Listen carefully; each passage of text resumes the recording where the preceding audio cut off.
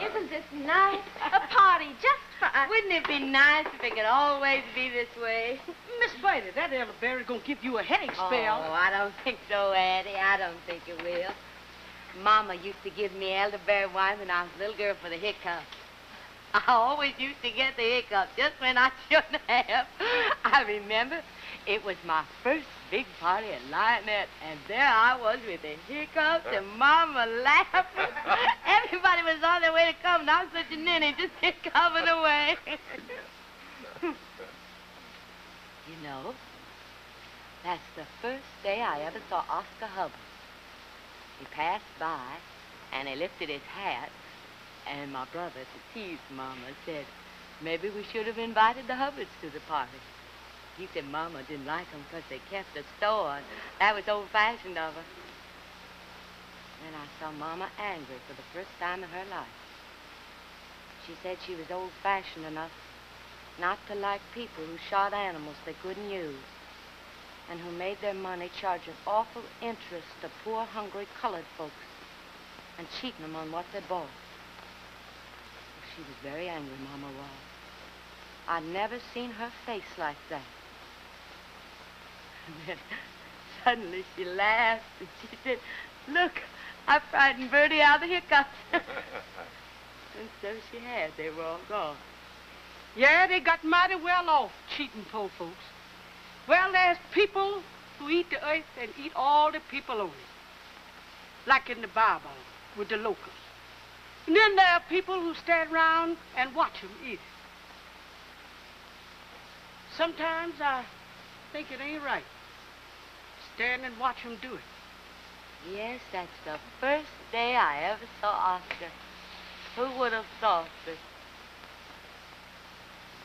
Y'all want to know something? Well, I don't like Leo. He's my very own son, and I don't like him. I guess I even like Oscar more. Why did you marry Uncle Oscar? That's no question for you to be asking. Why not? She's heard enough around here to ask anything. Aunt Bertie, why did you marry Uncle Oscar? Oh, I don't know. I thought I liked him. And he was so kind to me. I thought that was because he liked me, too. But that wasn't the reason.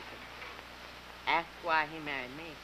I can tell you that. He's told it to me often enough. Miss Betty, My don't... family was good, and the cotton on Lionette's fields was better. Ben Hubbard wanted that cotton, and Oscar Hubbard married it for him. Everybody knew that's why he married me. Everybody but me.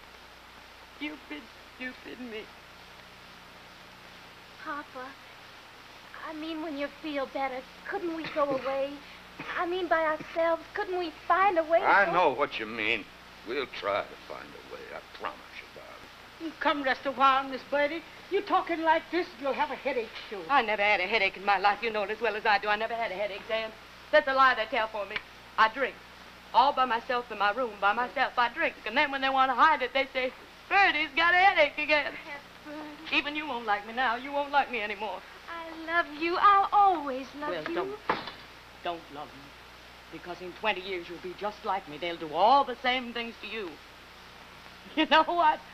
In 22 years, I've never had a single old day's happiness. And that's the way you'll be. You'll trail around after them, hoping they won't be so mean to you that day or say something that'll make you feel so bad. Only you're going to be worse off. Because you haven't got my mama to remember.